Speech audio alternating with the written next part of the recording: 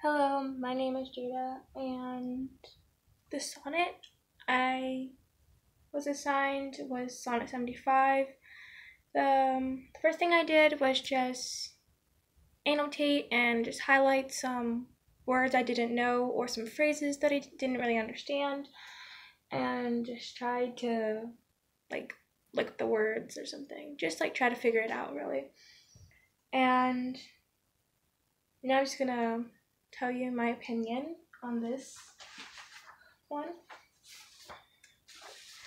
Sonnet 75 describes the significant wants and needs of a soulmate. It expresses the nature of needing them so badly that you can't live without them, like how you can't live without water, food, and oxygen. Shakespeare compares a significant other to wealth and treasure, and Shakespeare also shows the illusion that a thief is going to steal his treasure or loved one away. In the sonnet, it goes through an emotional change between joy, fear, and confusion. The sonnet addresses his state of mind and how he felt peace when he's with her and when he thinks of her, which can also show a controllable personality with the feeling of possession and the need of being greedy, of having her with him never being enough. In my opinion, Shakespeare looks at his mental status and his description of how romance and life is. It shows he is a very indecisive human being. It portrays feelings of conflictions, of deserving with the life that he can't have or the life he wants to have. Now I'm going to read you guys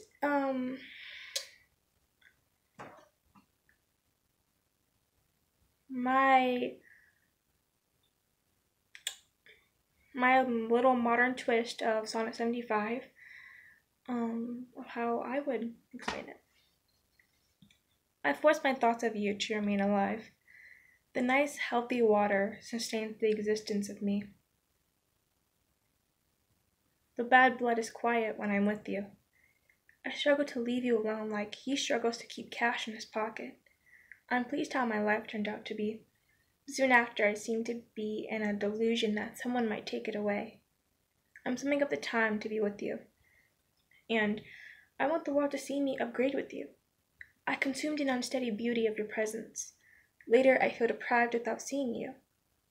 I can't move on without you, and I have so little that I need to take some from you. I'm weakened and overdosing slowly, so instead, I get greedy from you, or I get nothing. So, hope you liked it. Bye.